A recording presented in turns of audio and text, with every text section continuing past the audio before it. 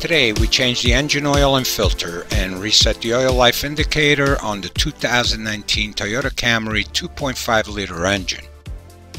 First thing, we pull up the front wheels on ramps, engage the parking brake and chuck the back wheels.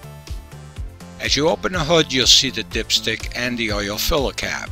Taking off the oil filler cap and pulling the dipstick about halfway out will help the oil drain out faster. Wait for the engine and exhaust to cool down some before sticking your hands in there. So let's go over the tools and parts needed. We'll need 4.80 quarts of 0W16 full synthetic oil, oil filter, oil pan and funnel, 10mm socket for plastic pan cover, 14mm socket for the oil drain plug, an oil filter adjustable plier, a torque wrench for the oil plug, mechanic's gloves, and some hand cleaner. And check the description for all the links to these parts and tools. To get to the oil drain plug and filter, we need to remove the 4 10mm bolts from this plastic cover.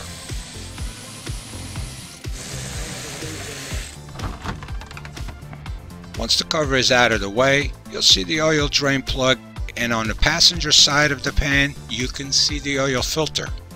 Line up the pan under the plug and loosen it using the 14mm socket on this ratchet. Unthread by hand and let the oil drain into the pan. By the way, I like the way this drain plug was designed to pour straight down, instead of the ones that are on an angle in which can overshoot the pan and make a mess. Once it's all drained, thread the plug back in. Next, using the adjustable filter plier, loosen the filter counterclockwise. Let it drain into the used oil pan as we finished unthreading it by hand.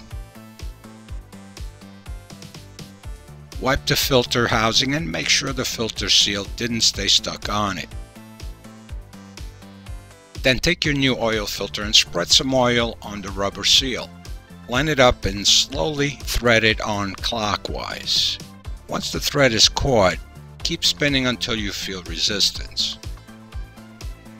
Then tighten it 3/4 turn by hand. If it's hard for you to turn it a full 3/4 turn by hand, use the filter plier to finish it, but do not over tighten it.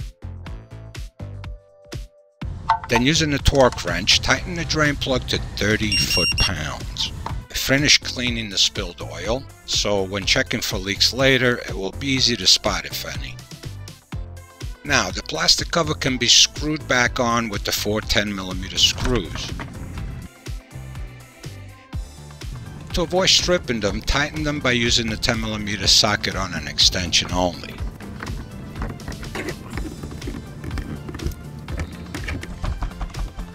With the funnel in place, pour 4.80 quarts of 0W16 synthetic. Take out the funnel and screw the filler cap back on. After backing the vehicle off the ramps, check the oil level. Now to reset the change oil warning indicator. Start the vehicle. Using the arrows on the left side of the steering, we need to get to the vehicle settings. By depressing the right arrow, you see a menu pop up just below the letter P here. Keep scrolling to the right till you get to the gear icon. Then scroll down till you get to Vehicle Settings and click OK. Then scroll down to Schedule Maintenance and click OK. Scroll to Yes to reset the data and click OK. And the reset is complete. And that's about it.